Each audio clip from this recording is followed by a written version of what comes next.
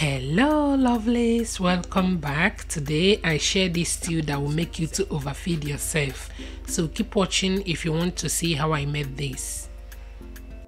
Over here are my preferred proteins. I've got cow tongue, tribe and horse mackerel. First I'll clean the cow tongue, and this is how I clean it: by adding hot water, allow it to sit for 3 minutes. And 3 minutes later I will peel the skin or the hard part of the cow tongue like this. This is a very delicious part of cow meat. It takes time to clean, but trust me, it's worth the whole stress at the end.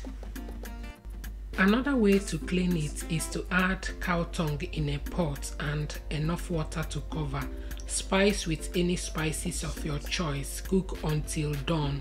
Next, peel off the skin or the hard parts before eating.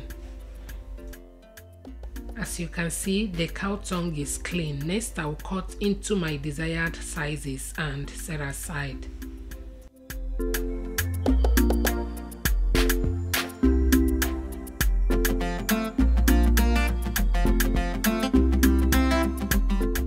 Next, I'll cut the tribe as well as the fish. If you are still watching, that means you love this recipe. Please support me by sharing this video.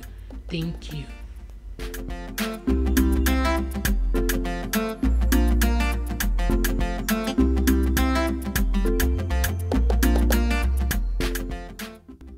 Once that is done, I will spice with my preferred spices: seasoning cubes, beef seasoning, thyme, curry powder, salt, and my blended onions, garlic and ginger.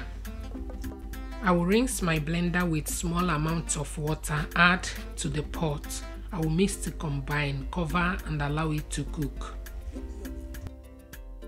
While that is cooking, I will wash my peppers really well, take out the seed from the bell peppers, cut the tomatoes and onions into a pot and parboil it.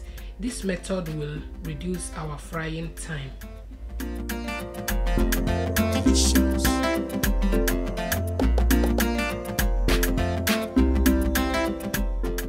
At this time, I check on the proteins. I will remove the fish and allow the cow tongue and the tribe to cook properly. Next, I will check on the pepper mix and there is liquid in there. Next, I will scoop it out and blend until smooth.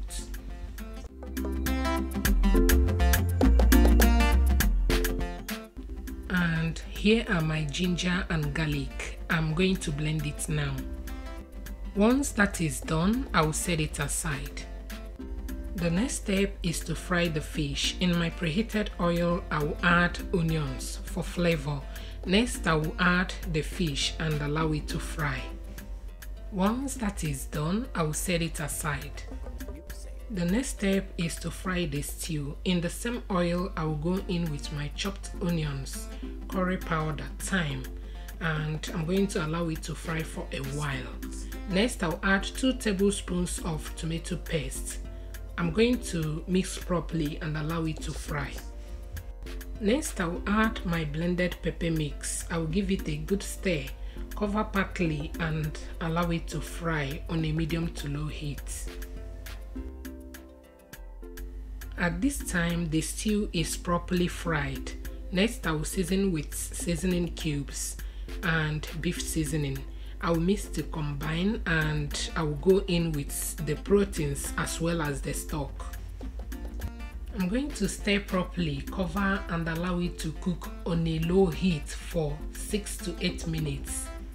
And 8 minutes later, we are done. I hope you enjoy watching today's video. Thank you for watching and see you in my next one.